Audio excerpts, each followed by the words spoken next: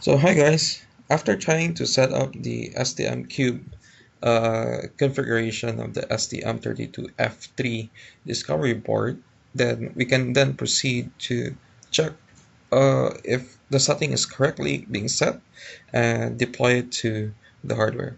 But the first thing we just need to check first the high resolution timer. So you can see here that I have set this high resolution configuration for timer B to have a resulting PWM period of like 250 kilohertz.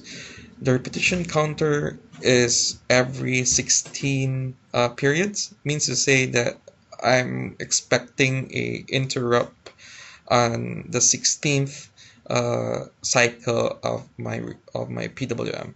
And you can see here that I've set it in a certain way that the repetition update is being set. Yeah, update on repetition table, and then interrupt request sources selection. I also add in the repetition timer.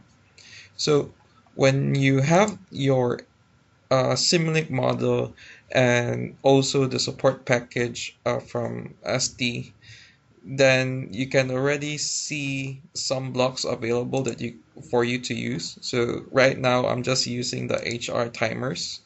So it's actually the high resolution timers, and this is the things that you can use.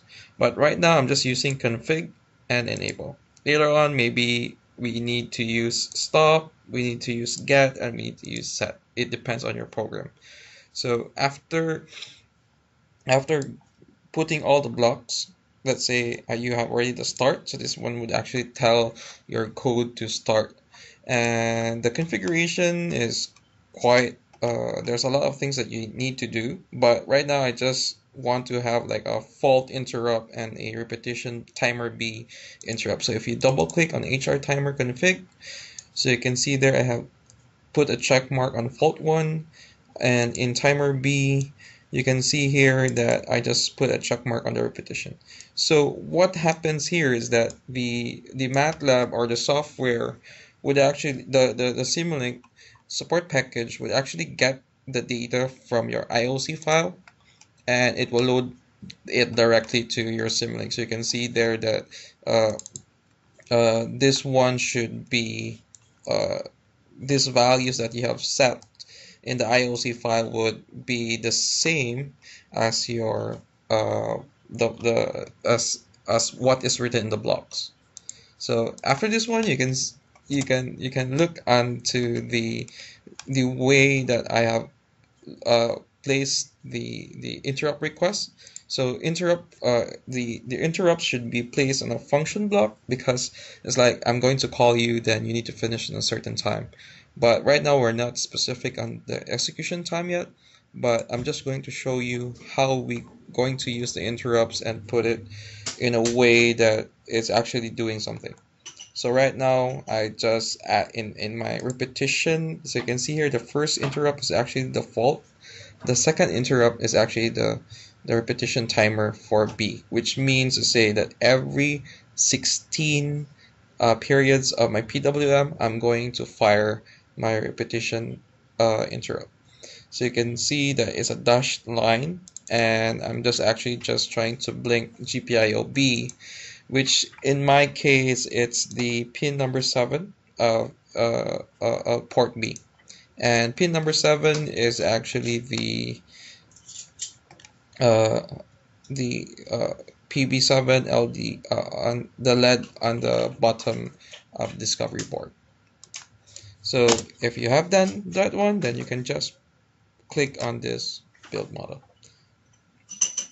So sometimes if you have a very huge model and you have all these configurations, like you have ADC, you have DAC, you have HR timers, you have R squared Z, most of the time the support package that SD has made would actually log, like you need to wait for a certain time, and it would really slow down your process. But I think it's still good enough. I think less than 5 minutes is done already.